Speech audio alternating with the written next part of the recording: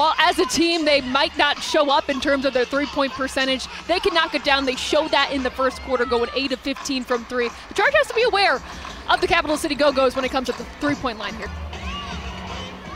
Johnson, first shot off the back of the rim. He struggled from the floor last night, just 3 of 12, but comes up with the steal. Diallo nifty up and under. Yeah, the Charge, we talked about this in the open, Scott, but got a little sloppy with the ball at times during last night's game.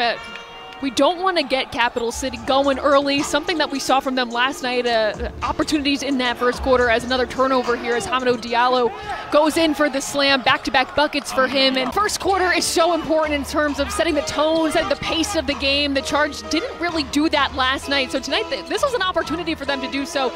Right now, Capital City taking advantage of some early turnovers, and another 3 for them early here tonight. Forced shot by Foster comes down. Sharif going to come down the baseline drive with the left hand, scores. But the Go-Go get it back. Now the turnover for Cleveland. Sharif. I think Pete was looking for that one. Dotson in front of the pack, going to drive and score off another turnover of the first quarter. Funk skips it. Bernard, a long 2-ball. Bernard comes off the rim to Mobley. On the break, here comes Zaire Smith, going to drive with the 2-hand slam in front of the pack. First 2 points by Zaire Smith. Did I say that out loud? Well, he said it out loud, so. In that instance, and in this instance here, it is accurate. There's a turnover. Stevens has it, gives it to Dotson in front of the pack. Bernard for the 2-hand slam. 90 seconds and counting. Capital City with the 6-point lead. Good pass inside, Stevens slams it home. Yeah, that was a beautiful feed there by Bernard again. Nance pumps. The runner pulled it off his hip, put it up and in. It's 2 as Imani takes his time. Let's fly the wing 3, got another one. Imani 2 baskets, 2 threes. Good pass inside. Mintz lost it, got it back, and came up short on the layup attempt. Charged by 3, charged by 5, looking to make it 6 on a free throw by Devontae Schuler. 33 points off the bench at Westchester back on January the 16th. They're going to be in a really good spot as they continue on this game. Go-Go have come out in a zone defense now, challenging the Charge to shoot from the outside, and Devontae Schuler says, what? Hey, what? 8 on the clock for Imani Bates, working on Foster. Stutter steps to his left, lets it fly! 18 points, 3 threes in the quarter for Imani. Their rhythm from beyond the arc has been incredible. Entering action tonight, Charge 34.7% as Devon Dotson beats the buzzer with the left elbow jump shot. Dotson. Zaire Smith has been all over the floor. He's making you pay from beyond the arc. He's getting it done inside, grabbing offensive rebounds. Those second chance opportunities going to be so important. To Mobley, 5:30 to play third quarter. Charge by 10.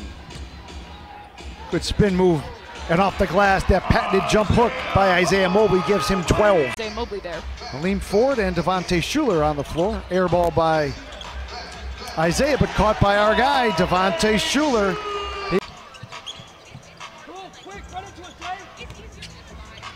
Aleem Ford with the open 3-ball, right corner, Aleem, first points. Hampton quickly to the other end. Runs over Justin Powell, who's going to get called for the foul, I believe. Yeah, Schuler with the bump, and Justin Powell just down in front of him. They've done a much better job of taking care of the ball. They're still crashing the glass, getting those opportunities. Just continue to play solid basketball on both ends of the floor. Hampton goes right to the basket reverse. On the right to left, he's got 9 points. Meet that intensity, and thus far they have not done so here to start the fourth quarter. Alley-oop inside, the slam by Nance, who's looking for the foul as well. Everybody's looking for the foul, but they're not going to get one, so quickly to the other end are the Go-Go. I don't know how you don't call that. There were multiple defenders all over Pete as he took it inside. Hampton spins it off the right side of the glass. He's got 2 more, 15 are back on the floor. Charge have also dropped back into a zone. Hampton going to stay aggressive, straight away 15-footer, got it, foul to go with it. Where Diallo just knocked down his shot before the timeout, and he draws the foul too, giving him an opportunity for 3 points. And if they're not scoring baskets on turnovers, getting open shots, they're getting free throws as Mobley comes down the lane and gives the Charge a much-needed basket with the two-hand slam. Diallo eyeballing Imani coming down the right side. High off the glass, got it to go.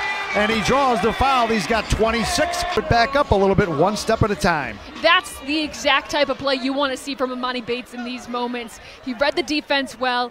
We certainly play our part. 5 minutes to play. Charged by 12 as Hampton comes right down the baseline, drives, scores, and draws the foul. Bro, don't fix it. And RJ Hampton and Hamidou Diallo have single-handedly kept Capital City of collecting stops back-to-back, putting themselves in a good position. Oh my goodness!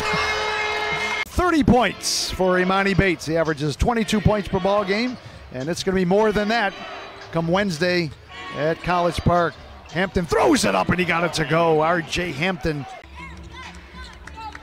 Speaking of Larry, he is off the right side on the alley-oop to Imani Bates. Rammed it home, and they're going to tee him for hanging on the rim. The chin-ups, the hanging, the swinging, they're taking it away. There's the swing. I think he may have slapped the glass with the left hand, and I'm excited, and that's the move that they make, but they're not reminded until they see the officials doing this as Funk comes down the right side with the dunk. And we've got a final, the Charge 128-111, splitting the two games. With the win, the Charge improved to 10-11, and a 5-6 here on the home floor.